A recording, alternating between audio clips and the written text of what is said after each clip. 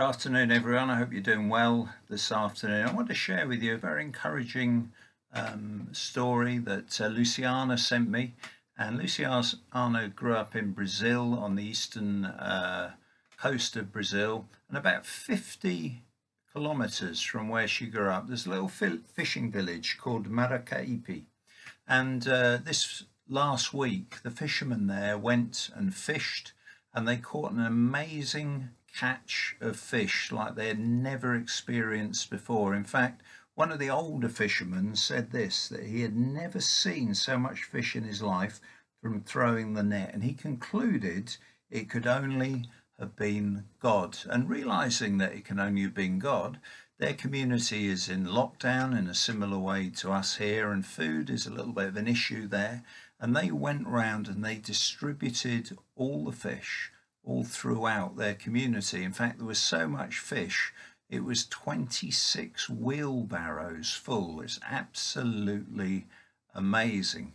And it just reminded me of the passage in Luke 5, where Jesus gets in Simon Peter's boat just before the calling of some of those first disciples, and he tells them to cast their nets into the deep water. And they'd been fishing all night, but because it was Jesus, they were obedient and did that. And they too caught an amazing catch of fish, so much so that they had to call the nearby boat to help bring that catch in, and it filled 2 boats on that occasion. And just 2 things from that passage. Jesus' presence in the boat gave them great confidence and increased their faith. And Jesus tells them in the passage that they had no need to be afraid. And the original wording there is stop being fearful.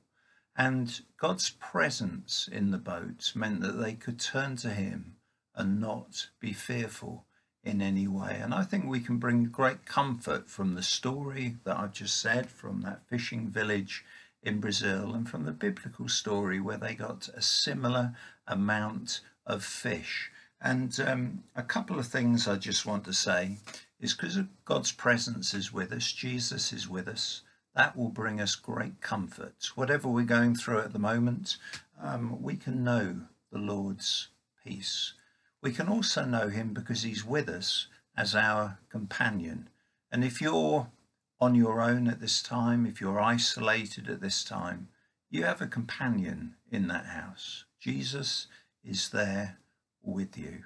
And because of that, you needn't be afraid. You can know his arms of love that just bring comfort to you. So his presence is with us to bring us comfort. He's a companion to each one of us. And then thirdly, we can do what those fishermen in Brazil did. We can connect with the wider community.